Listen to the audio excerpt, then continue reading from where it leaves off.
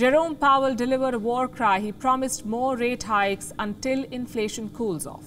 Immediately after the speech, we saw some indications. US markets began hemorrhaging money.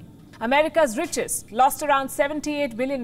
Imagine that. One 8-minute speech and $78 billion wiped out. You see, central banks have limited tools to tackle inflation. Their biggest weapon is liquidity. But this inflation is different. Its major cause is not complicated macroeconomics. This is a geopolitical issue.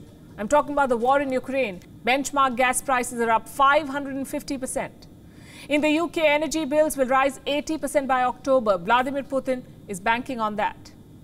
He's hoping that the energy crisis will force Europe to stop supporting Ukraine. When inflation is driven by such political issues, central banks have very little wiggle room. The current global economic crisis needs a political solution.